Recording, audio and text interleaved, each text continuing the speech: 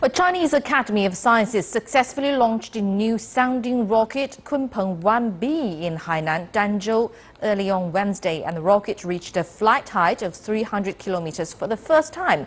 Its aero configuration of altitude control system and carbon fiber stretching rod are being used for the first time in China.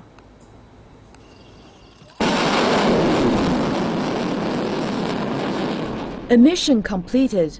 The launching of the sounding rocket has one characteristic. It improves detection height.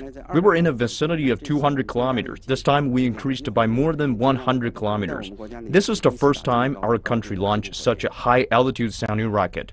This is the first time Kunpeng 1B's aero configuration of altitude control system and carbon fiber stretching rod has been used on a sounding rocket in China.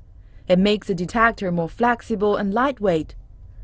The rocket's falling bar experiment detection for further study of low latitude in the ionosphere and in the upper atmosphere has important scientific significance.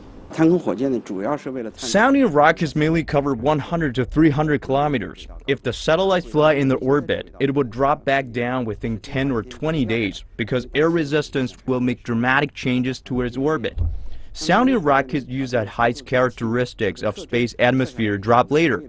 In the future, humans might use the ultrasound velocity of the vehicle, using a little lift provided by the thin atmosphere to stay on track over a longer period of time. Compared to other space detection methods, sounding rockets are cost-effective and have short development cycles. In the 13th five-year plan, we're planning to launch 1 or 2 every year from this site.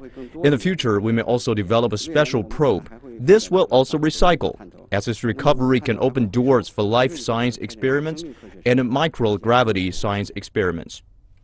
Fang Tongxuan, CCTV.